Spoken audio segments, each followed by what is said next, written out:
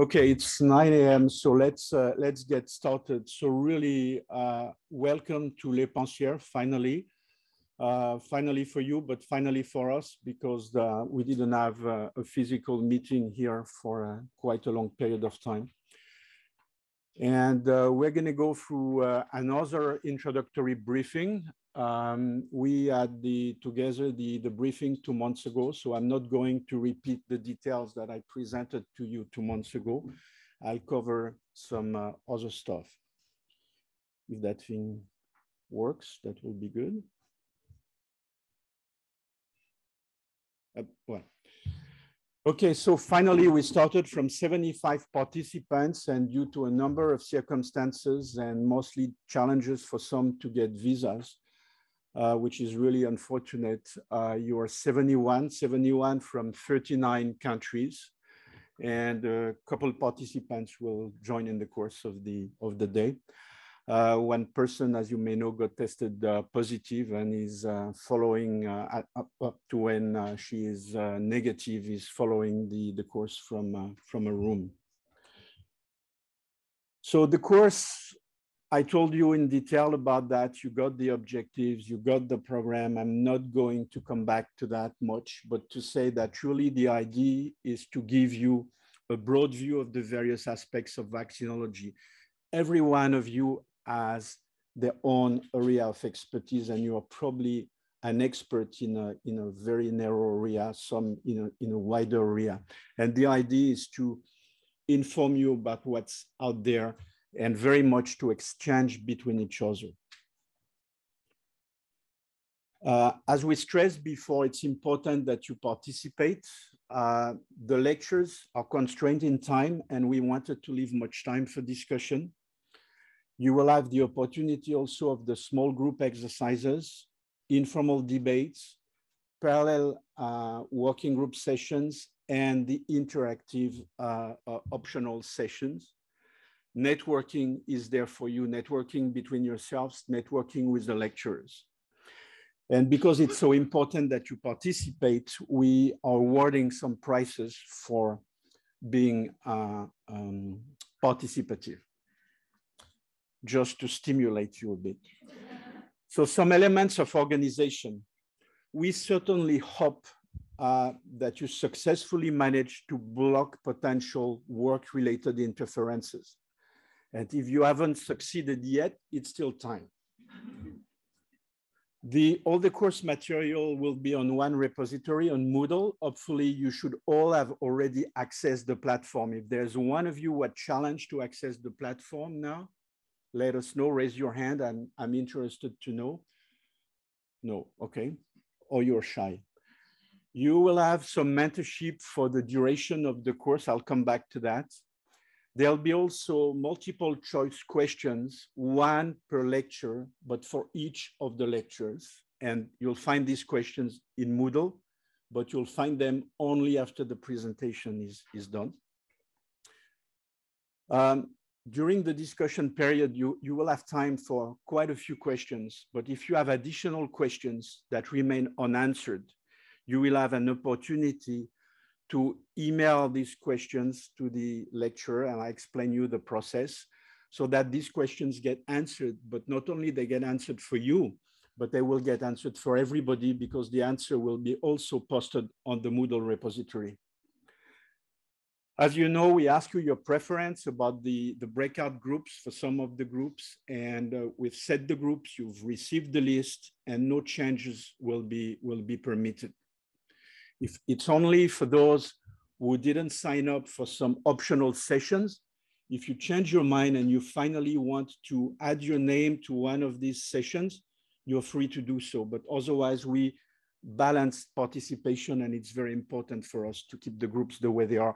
Hopefully you all got, either your first choice for the vast majority or your second choice anyhow. We, as you know, we will have an introduction. All of us will introduce ourselves later today.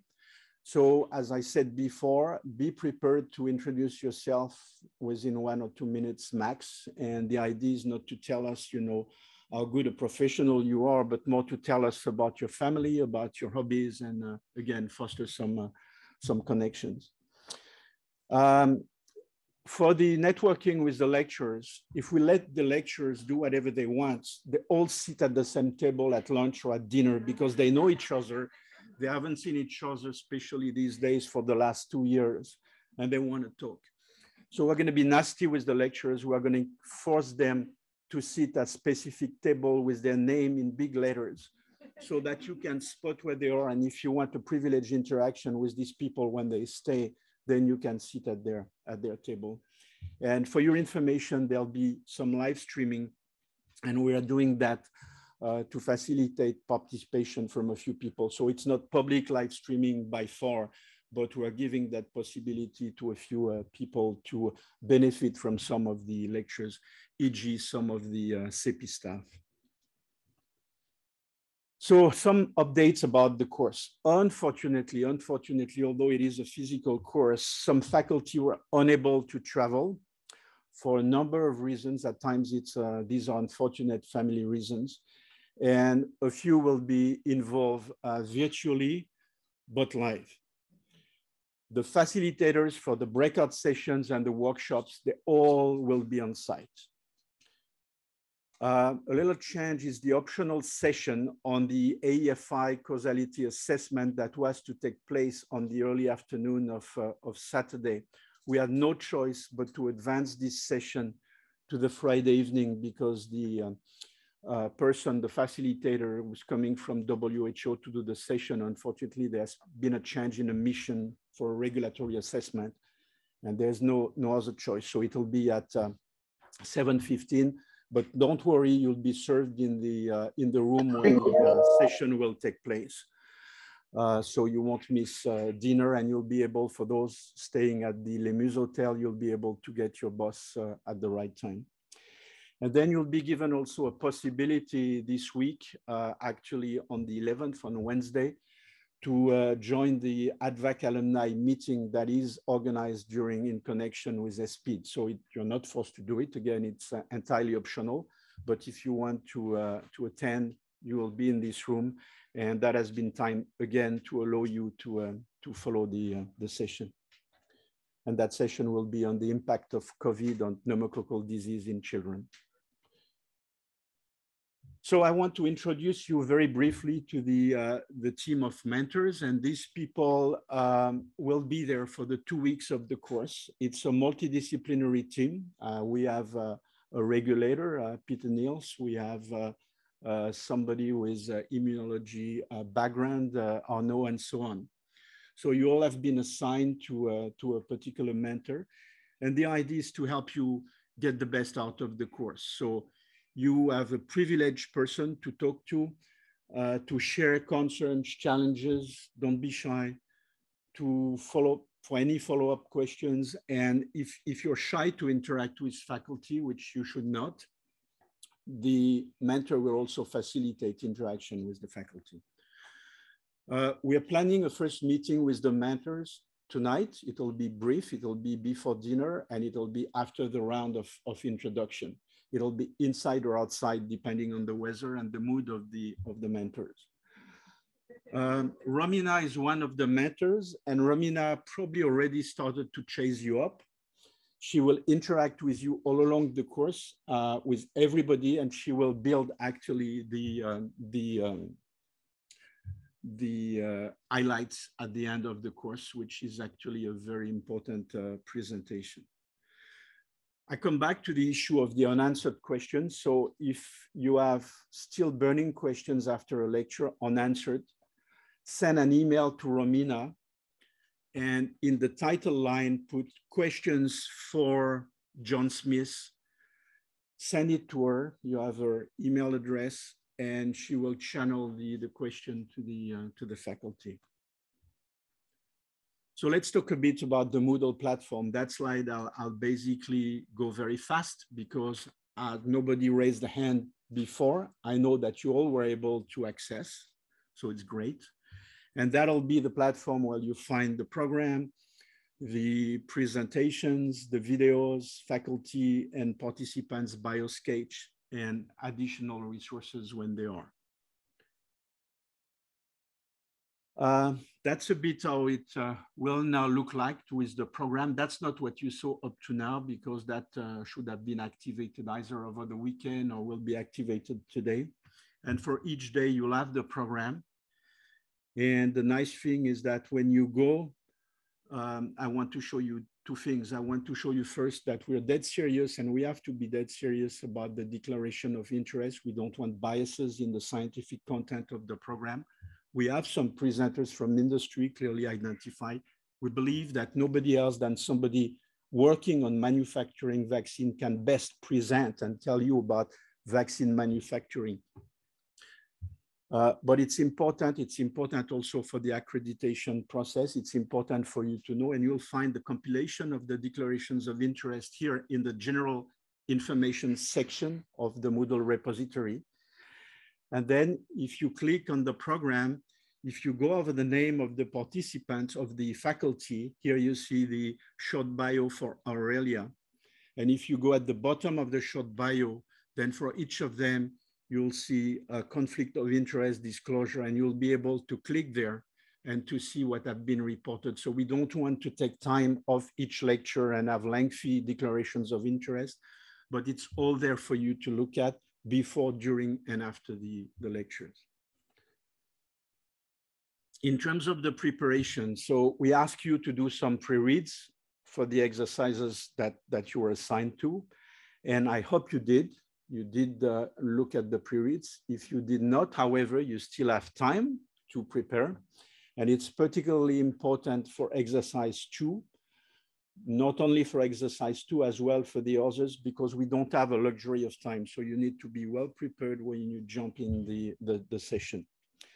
We need also some preparation for the media session. So you'll see it's a thrilling session that we have at the end of the course with a previous journalist from the BBC.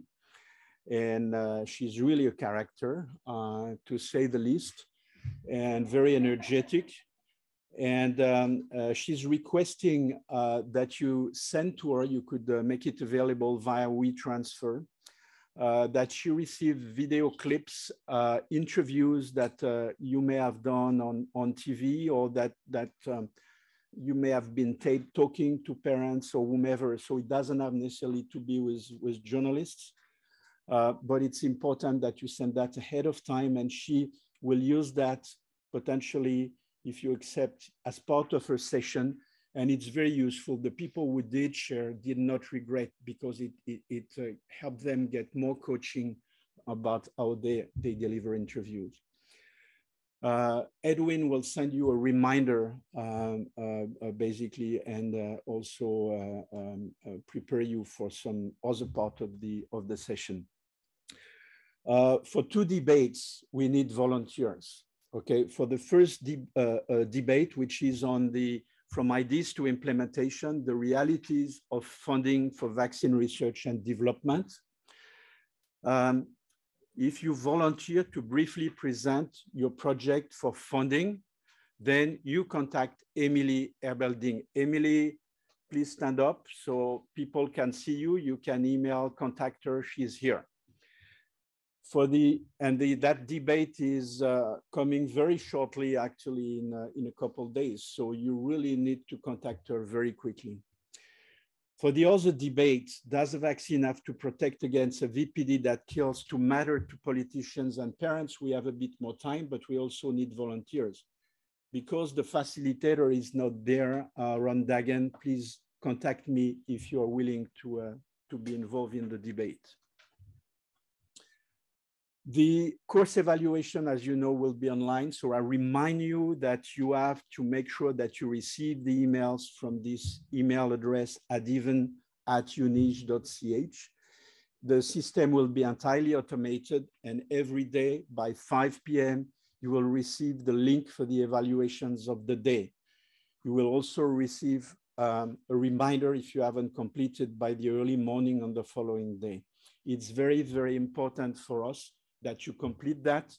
It's critical to help improve the course, but also it's critical for the awarding of the credits, because the accreditation body doesn't want to give more credits than their evaluation forms. The pre-course evaluation was conducted. Thank you. We got quite a good set of answers, and to your benefit, because that's because of these pre-assessment that we added 2 optional sessions, which obviously generated then a lot of interest. And we also, when there was specific insight to be provided to a lecturer, we did provide that feedback to the lecturer. But many of what you provided was actually very reassuring, and you will see that actually I think you'll be well served by in particular during the discussion period or by the panel session.